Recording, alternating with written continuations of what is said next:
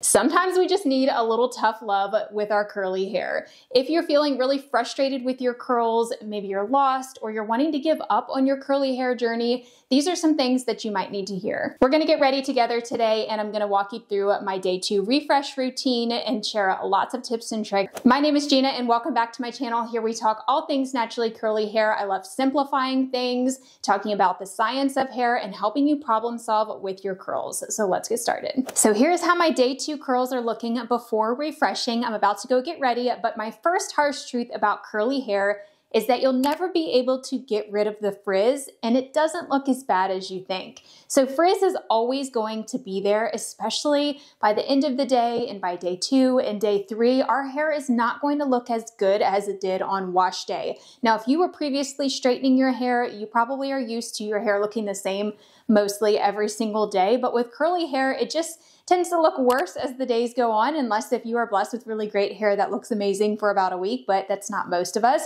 Your hair is going to get frizzy as the days go on. Our hair starts to lose moisture, it starts to evaporate, the products even start to dissolve from our hair. If you look closely at my hair, I actually have quite a bit of frizz going on, even though it doesn't look like it. A lot of times it is just lighting that kind of hides it and the really nice camera quality. Let me turn off my lights though, and I will show you more up close.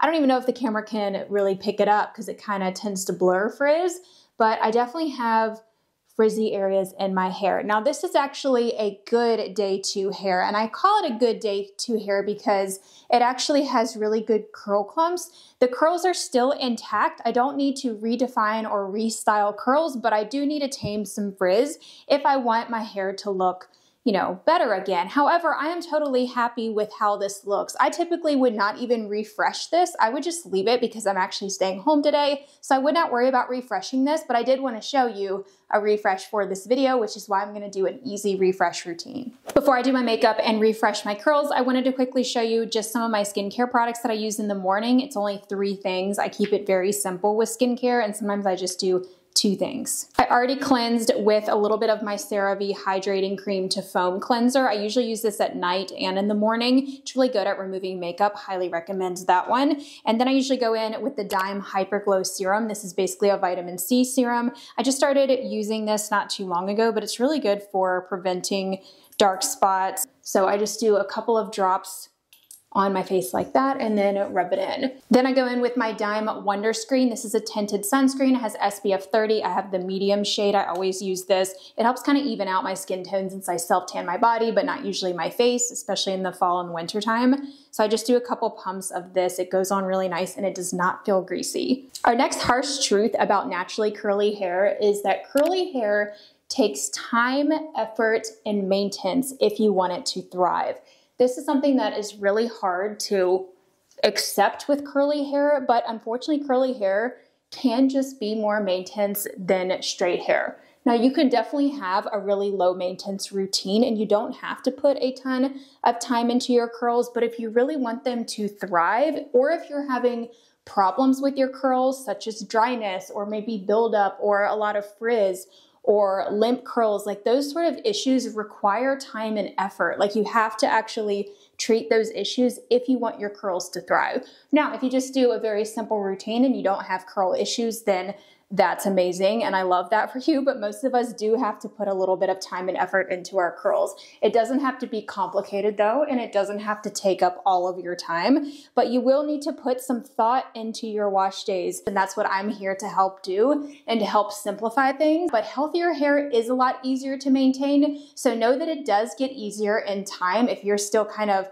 trying to get your curls back, it's going to get easier as your hair gets healthy. When my hair was damaged, it was so much harder to manage. Even when I just had a little bit of damage hanging on to my ends, my hair was so much harder to manage because of those damaged ends.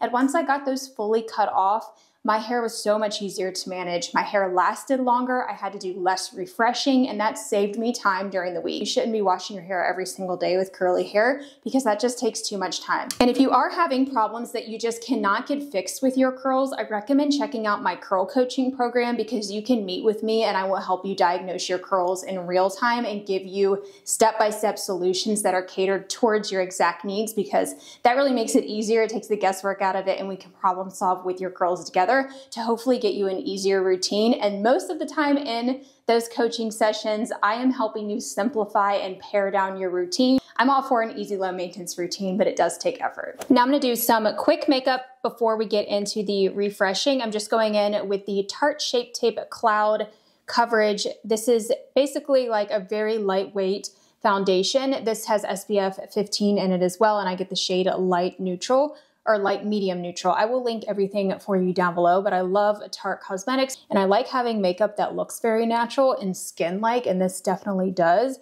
You can probably already tell the difference. I just like to even out my skin tone. For my under eyes, I usually use two things, one being the Bobbi Brown Corrector Stick. I have pretty bad dark circles just from allergies and stuff. And then for my actual coverage, I go in with the Tarte Shape Tape Concealer. So I actually do both of these, but on days where I don't need much, I will just do this corrector stick. It has like a pinkish color. I have mine in the shade, let's see, Light Bisque. Just for some more coverage, that's why I go in with the Tarte Shape Tape, and a little goes a long way with this stuff because it's very pigmented. Then I use the Tarte Creaseless Setting Powder. It has this little tiny puff with it. This is the only thing that's actually made a difference in setting my under eye concealer. I always struggle with creasing, specifically on the lid, and this actually helps. Next is just the Tarte face powder to set the face. I also love cream blush because it looks super natural. This one is from Tarte. I wanted something very natural. This is in the shade Ocean Girl. I'm gonna move on to eye makeup, but let's get into the next harsh truth about curly hair. Most people's curly hair changes with age, and most people's curly hair will thin out with age. Then I'm using the Merit Volumizing Brow Pomade in the shade Light Brown. This is just a tinted brow gel. This is all I usually do to my brows. But this harsh truth about curly hair, with our hair changing and thinning out over time, has been really hard for me to accept. So I can show you some photos of what my hair used to look like. My hair was so much thicker and much longer. When I was in high school, I had like twice the amount of hair, and I was still straightening and doing all the things. I would go back between straight and curly, but it never really looked as good as it could curly, but it was definitely much thicker. That was the main advantage that I had then, is my hair was thicker. I was able to actually grow it longer, and I'm just not able to do that anymore. I'm now 31, I'm about to turn 32. Now there's so many factors that go into hair loss that we won't get into in this video.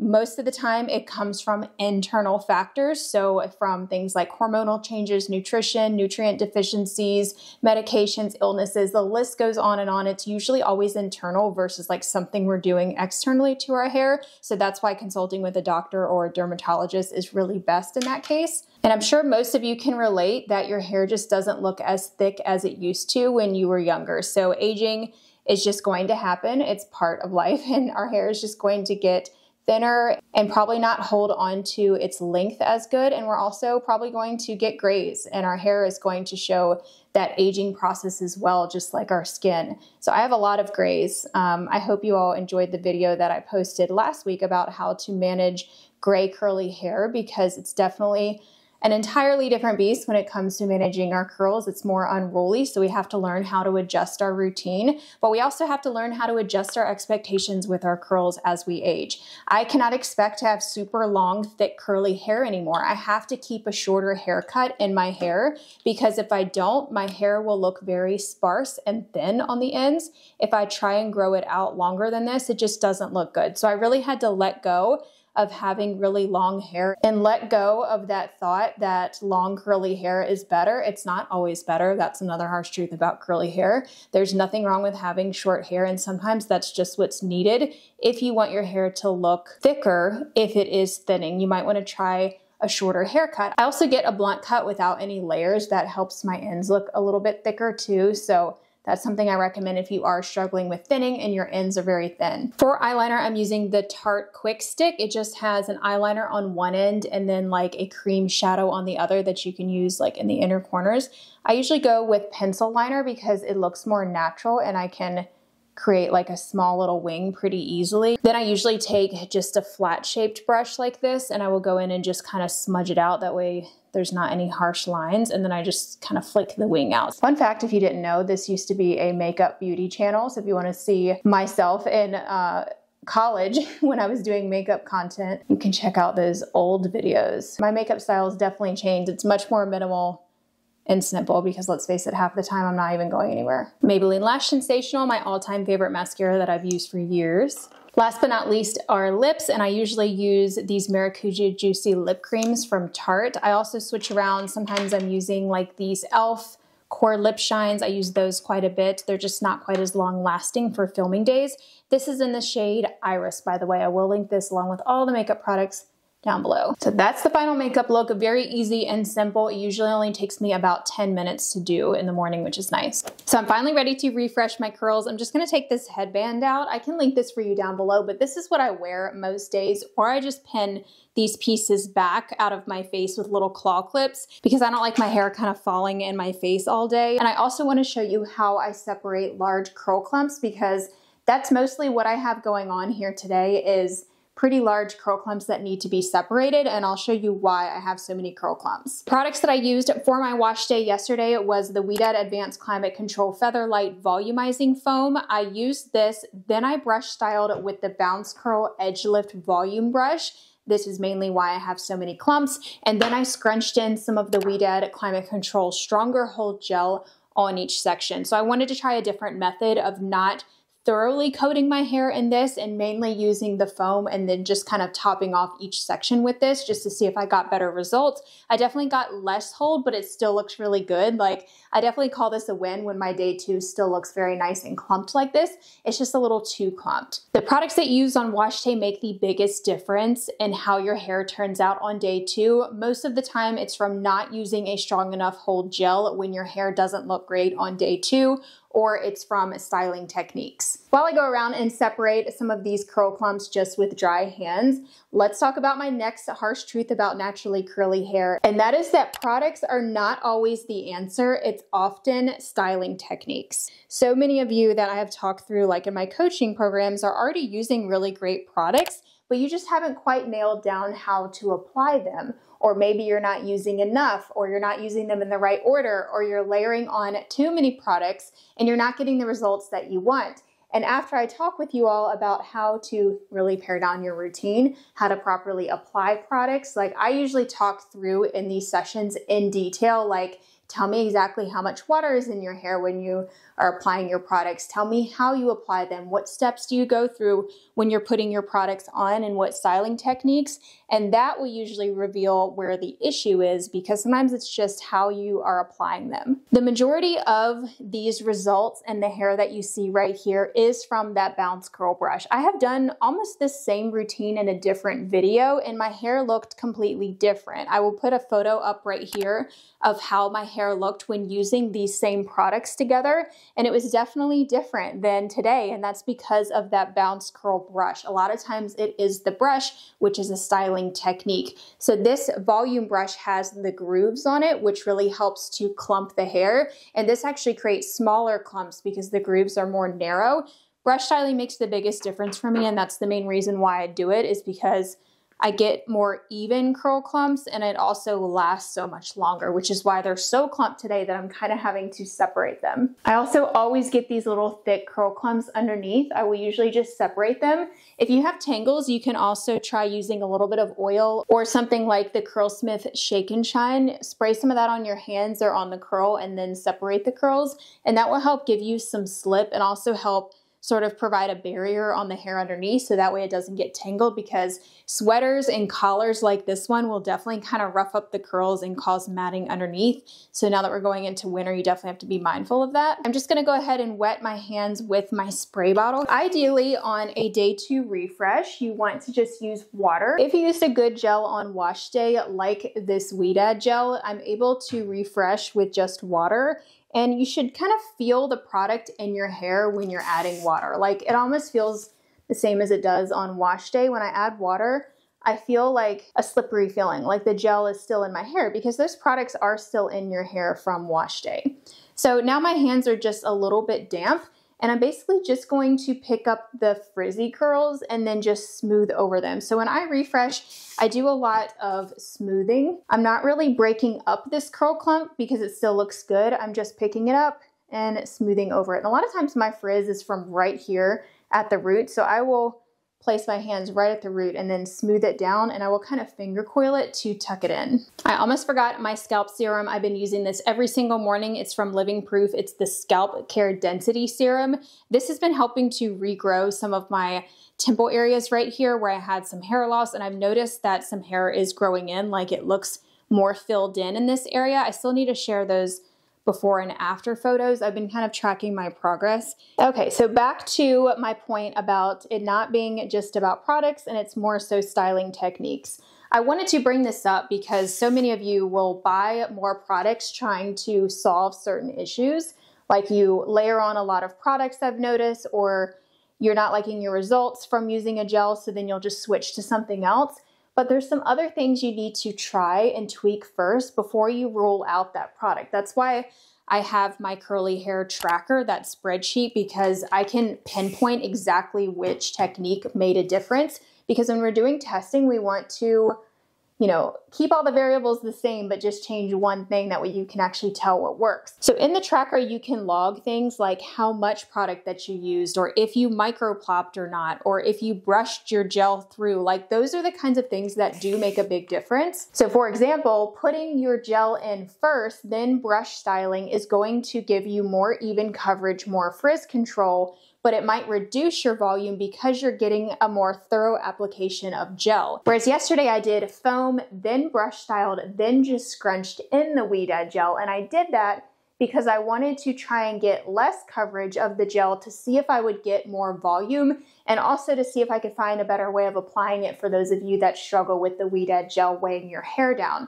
So maybe try using less of it. Try it by itself because it's very moisturizing. It doesn't even need a curl cream. By the way, I'm still just using water, and I'm barely dampening my hands. I'm just using the water to kind of smooth the frizz that's underneath. And see how much better that it looks already? And this will dry down with a cast, which is why I love this gel so much. You don't even have to apply more.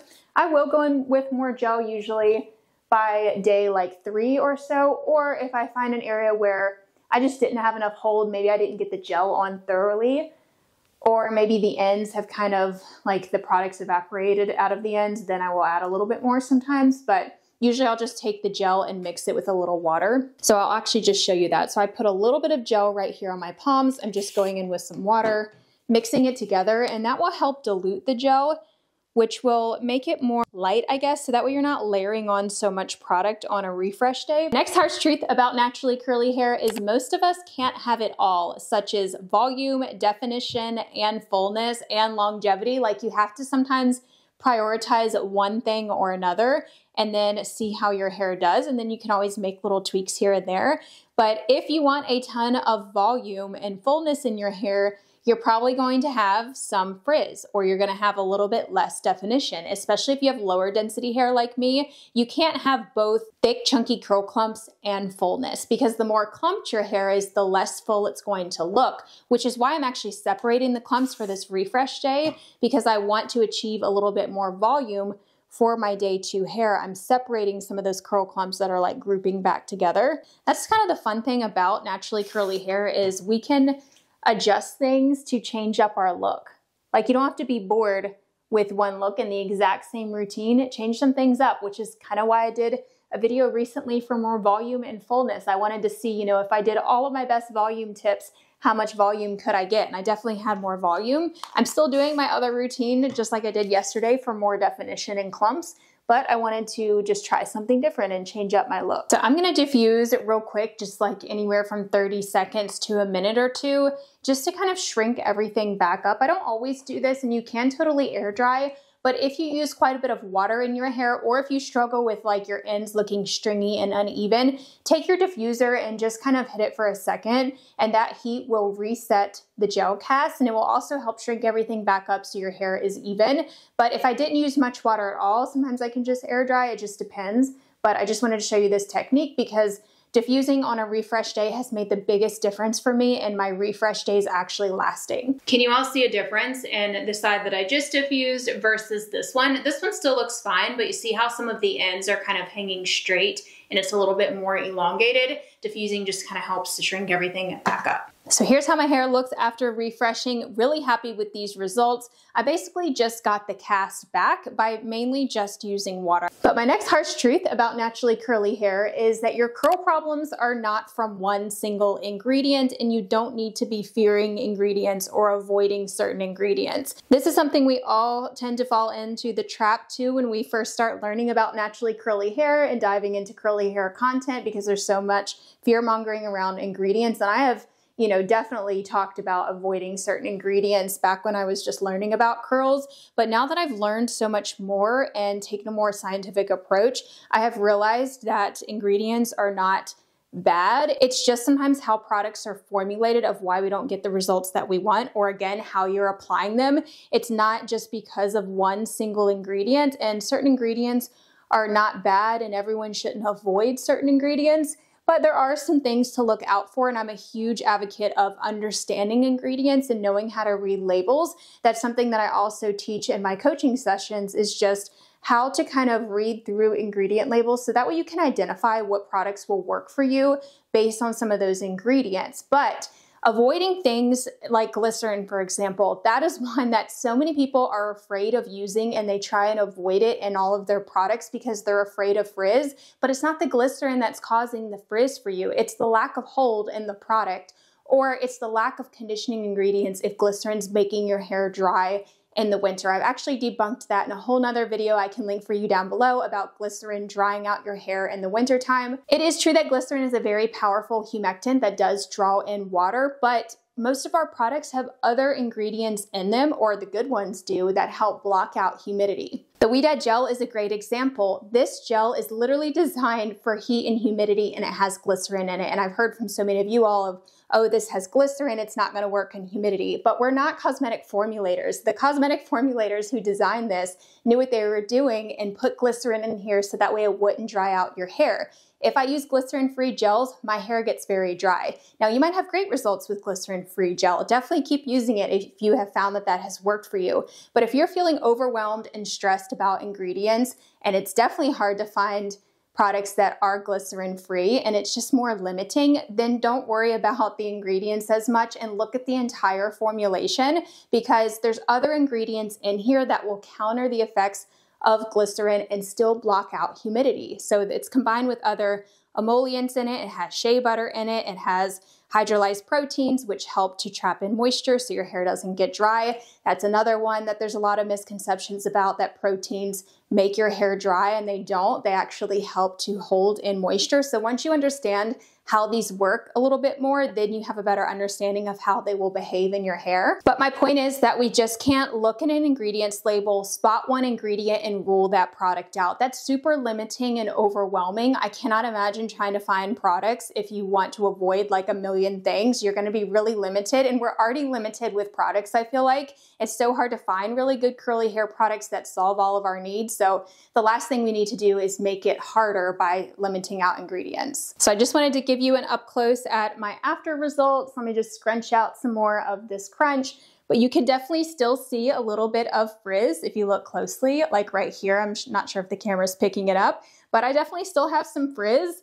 The hair is a little bit more separated, which is what I was going for. It was too clumped before, so now it has just a little bit more volume. It looks a little bit more stringy because I separated those curl clumps, but that's what I was going for again. I left a few curl clumps kind of large, like this one, and a few in the back. But overall, I'm really happy with these results. Let me know what you think down below. And if you're feeling frustrated with your curls not turning out good on refresh days, then I recommend the video I have all about reasons why your hair is not lasting. I cover all of the things that could be contributing to why you're not getting good refresh days. So I'll link that for you down below if you're interested. I wanted to show you my outfit real quick while I put on my earrings. These are just from Amazon. This pullover that I have on is actually from Pink Lily. I just got it recently, so I can put it down below. It should still be in stock, but this is like the most comfortable fall and winter pullover. It's so soft, like the material actually feels really nice. I also usually have sales, and I do have a monthly code usually for Pink Lily. I will put that down below along with a link to this pullover. If you're still feeling frustrated with your curls and you can't get to the bottom of your hair issues, then I definitely recommend meeting with me so that way we can kind of dive into your whole routine, see what's going wrong, and see if it's the products or maybe how you're applying them. You can check out my coaching program. I will have it linked for you down below. I have everything from